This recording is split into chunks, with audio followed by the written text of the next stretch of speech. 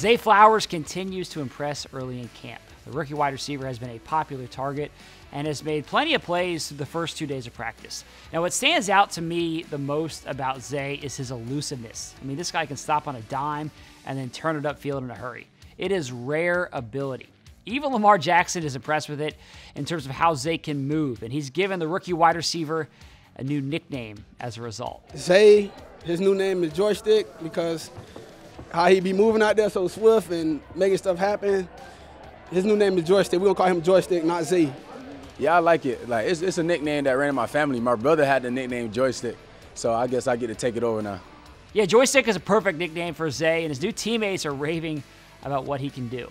Veteran safety Marcus Williams had high praise for Zay after today's practice. Young talent. He's coming out here. He's really quick, fast, gets off the ball.